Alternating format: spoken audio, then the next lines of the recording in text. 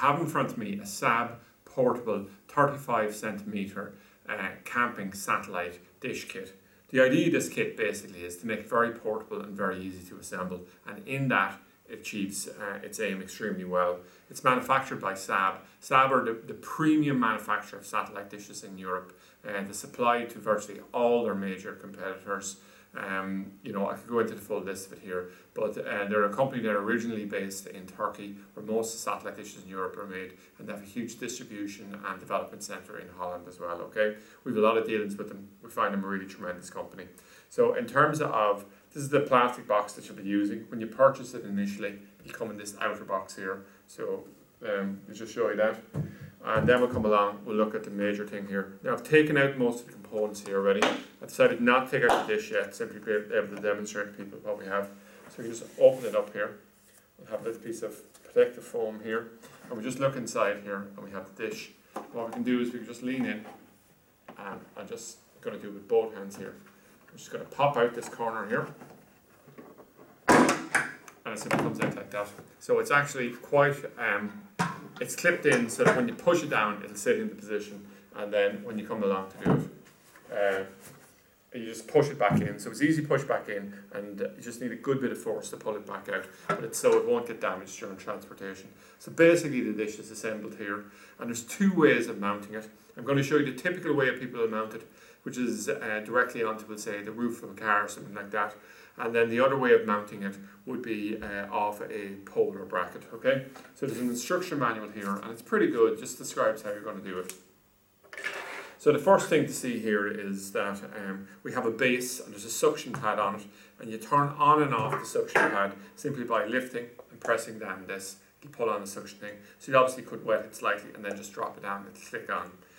The next thing here is if you actually come along here, we can mount this directly into our space by coming in here, and then what we do is we just click in, and we can tighten this in, and we can tighten it to the point of where we have good strength on it.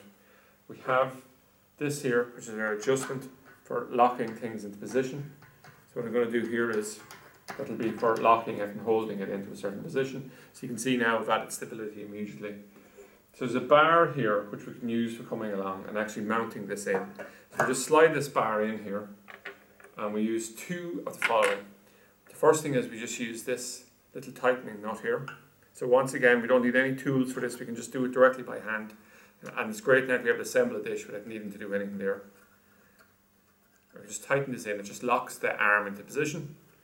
And the next thing to do is we will come along and we will assemble this. Now this bracket would normally, we could come along and have it fully assembled already if we needed to. But basically what we're doing is we're just pushing a bolt in here. We have a nut that goes on the far side here. And when it slots down into a space that's exactly the shape of the nut. So if I get a screwdriver on this end and I start to tighten it, it'll tighten it right in. I don't need to be holding this nut because it's been held in place by the actual frame itself. I'm not sure if you're fully picking up on that. But what we'll be tightening in there, well of course what we'll be doing is we'll be tightening in something like an L&B. So I'll just demonstrate with no nuts in place, be able to see the exact scenario. So I'll have it here, we'll put the cover on. And it needs to push on like that, and we'll use this again to screw into a threaded bar here to lock it into position, and now we have the perfect offset from the dish to the pole here. And what we can do then is we can simply connect that on once we have it aligned. So in terms of what would we use, or what will assist us in doing the aligning of the dish, well, it comes with a small magnet here, so that we'll just be able to see and we'll know the particular thing. So in Ireland, if we're aligning a dish, and basically the same for the UK, it's basically southeast is the direction you need to point. Between about 138 up to about 142 degrees is the general angle people will be pointing. So if we come along and we have a pole that we can mount on, instead of using this base that we see here, we could remove the dish from the base, which I'm going to do here. And what we could do is we could actually come along and we could, I'll just show you very briefly, without the dish in position, we can just come along, we can get this here, we can push a bolt down through it to lock it into position, and the nut on the far side. So you can imagine this is now bolted in position. And what we use then is these U-bolts here, we can come along and we can mount it directly on, so that we have a 90-degree rotation when we go to do this. So depending whether the pole is mounted this way or vertically, it allows us to connect directly on and hold it. So we'll bolt this directly through. I'll just give a quick demonstration of how we could do it here. We could put the U-bolt around the bar, hold it in there and screw it in, and these are winged nuts here, so we'll be able to tighten it in directly. So we could mount it on that way, and then what we'll be doing is we'll be using this base here to screw in, and then we'll be using the locking mechanism that I showed earlier just to screw in here and to lock it into position. So it's effectively two different ways of doing it, but I think most people, if it's not very windy conditions, would be using something like this. But if there was a pole in the area, you're going to be stopped for a while and you wanted to minimize the chance of it moving, or you'll be moving the car during the day and you don't want to dish on it, you could actually just use it to mount it that way. Now the question most people will ask us on this is, you know, most of the satellite dishes we're selling here will be in the 60 centimetre range, and that's the ideal size, we'll say, for Ireland, for generally picking up Astra 2, which is Sky, BBC, Freesat channels, all the rest of it. Well, if we looked at the UK market, for instance, instead of Ireland, what they're using over there is a 40 centimetre Zone 1 dish. So this is almost equivalent in size, and the 40 centimetre is generally plenty.